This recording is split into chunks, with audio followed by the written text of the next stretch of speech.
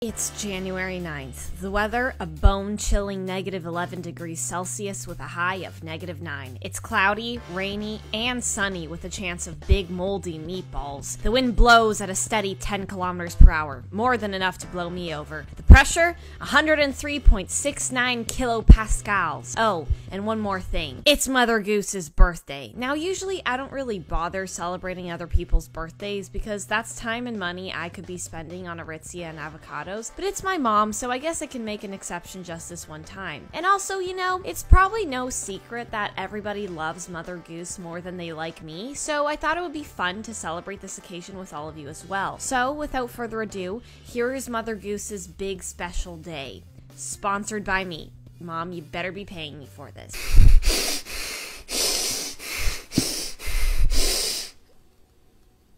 Houston, we have a problem. It's January 9th, and I want to throw Mother Goose the worst birthday party of all time. Now, when I think of birthday, I think of many things. First of which is the cake. Now, like me, Mother Goose has a very big sweet tooth, which means that she'll go for anything sweet, and that bodes well for me because I'm pretty sure we've all been privy to my baking skills, and because I was the one who put myself in charge of all of this business, I've made the executive decision that Mother Goose wants an avocado cake. Now, I'm using the same recipe for avocado cake that I used on my 18th birthday, and that ended up going horribly wrong, so hopefully it works better this time, because I don't want to serve a cake that tastes like actual butthole. Anyways, so we're gonna go get the ingredients now. So we've got quite a couple things to pick up today, and part of the reason is because my mom is turning 56, and you best believe that I want 56 candles on my cake, so I'm gonna need a lot of cake real estate for all of my arsenal. I mean, don't get me wrong, we're already stock full of avocados at home, but let's be honest here. What's the problem with 4 more? So did you guys hear Justin Bieber's new song? You know, I'm not gonna hate on the guy,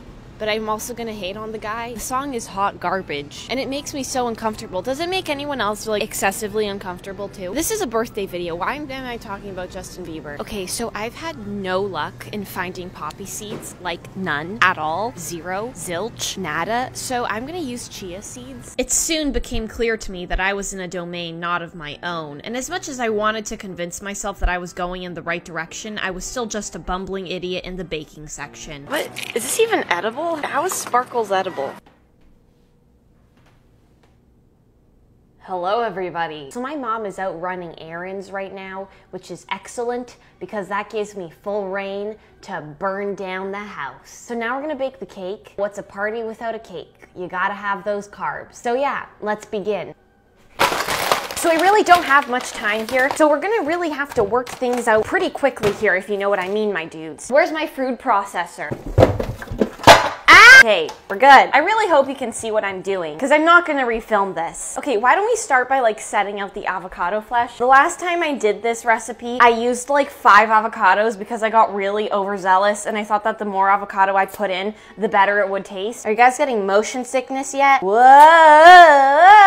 I'm not gonna lie, carrying this whole contraption on my head is pretty heavy. My friend showed me a meme that said that avocados were just Shrek's testicles, and I feel disgusted. Okay, we've wasted too much time already. I have to get measuring these things out. Yes. This is what I wake up for every single day. Ah! No! Ew! Uh-oh. I think I didn't buy enough avocado. Good thing there's more. Oh God, no. What? How did this happen? Oh no. How does it taste? Wait. Get off. What?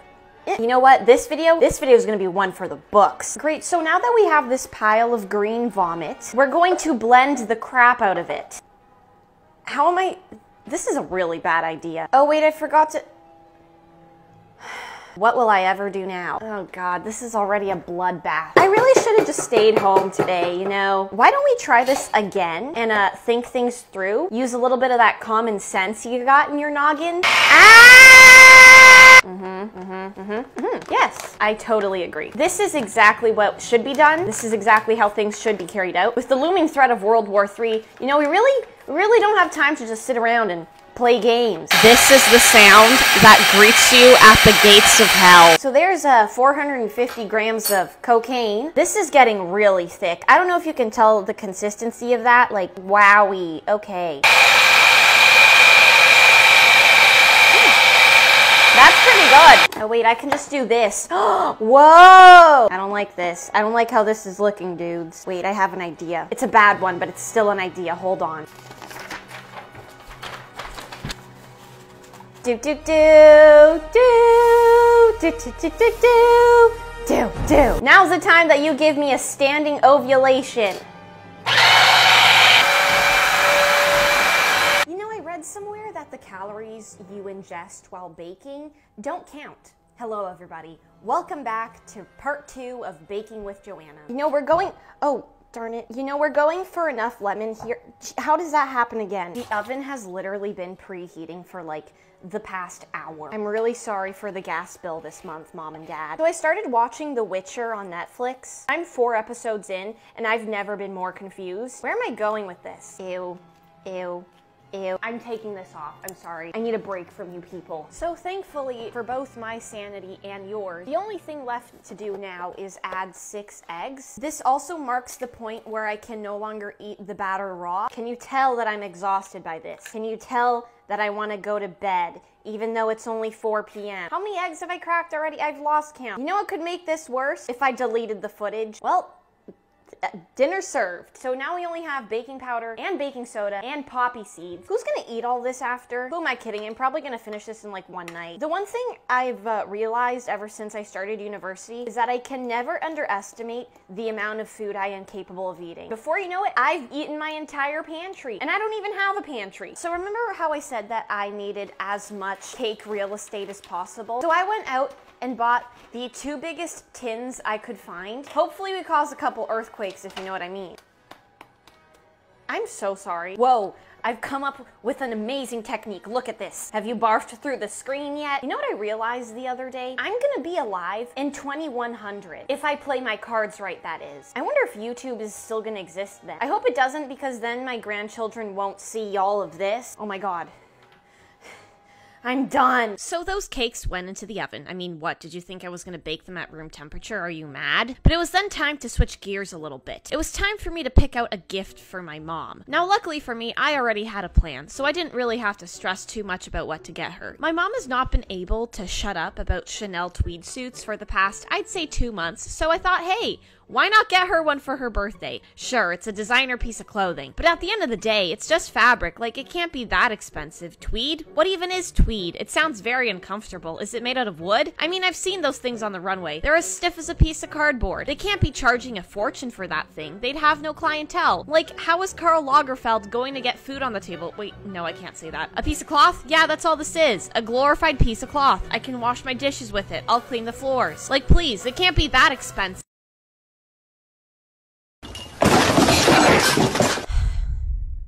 Okay, fine. Maybe we'll sit out on the whole Chanel tweed suit thing. So what? People are dying of hunger. Grow up. But you know what I can do without dropping $12,000 on something that will probably be worn once? I can decorate the crap out of our house. So one of my favorite TV shows of all time is The Office, and you probably already know where I'm going with this, but remember that episode where Jim and Dwight are in charge of organizing Kelly's birthday party, and they throw up some balloons that match the carpet and wood, and an "It is your birthday" sign? Well, I took a page out of that book and decided to do the same for my mom's birthday party. Now, Party City didn't have brown balloons, so I had to settle for black, gray, and gold ones, but it still got the message across. The goal was to make them look as droopy as possible, so I wasn't really allowed to fill them up with helium because that would make the event less depressing. So I was forced to use my own lung power. Yeah, 15 balloons in and I was starting to see stars. The only casualties experienced during this event were my nails. Those things need urgent care and several plastic surgery procedures to get them back in shape. Now for the sign, hey, crucify me, I dare you, but my printer was out to lunch on that day, so I had to do my bootleg "It is your birthday" sign by myself. Did it look pathetic? Maybe, but it got the job did, so sue me. The cake has been in the oven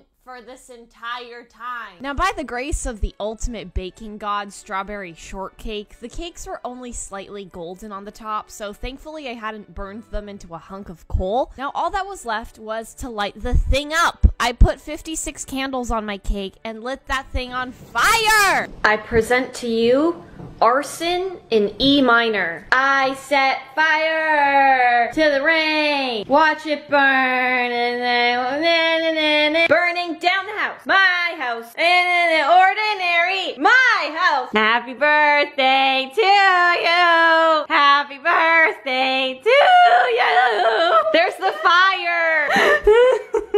Okay. Yeah, good luck blowing that out. Yay! It was time we feast. It was just past 8 p.m. and we still had room for dessert. I mean, there's always room for dessert. It fills in the cracks. Now it is with great sadness and guilt that my parents and I report that the cake, it was hard to get down. 2 bites in, we were nauseous with what I'm gonna call sugar poisoning. How did this happen? Well, here's the story of how Joanna got lost in the icing, a story in 3 parts. Once upon a time, the oven was on. It was a lovely winter evening. There were people in the house. The pig timer screamed. It was time to take the cake out of the oven. The baker, she was famished and ready to eat, but she had to make the icing first. The recipe called for 1 cup of low-fat cream cheese and 3 cups of icing sugar. Exactly the type of thing that will not clog your arteries like a shower drain full of hair. To mixing she got. It was looking great, and the cake was even better. The plan was to flip one on top of the other and smother everything in icing, so that's what she did. However, there was a monster lurking in the shadows. She forgot to add 1 cup of almond milk. It was supposed to dilute the mixture and make it taste like you weren't overdosing on sugar with every bite. The baker didn't realize that though, and kept on spreading that crap all over the cake. Oh god, the horror. Jesus Christ, it was a bloodbath. The thing was a grotesque monstrosity. She served it to her prisoners later that evening, and to her dismay, they weren't able to get it down. She was irate. How dare her peasants disrespect her in such a manner? It was preposterous. Anyways, that's it. Happy birthday, Mother Goose.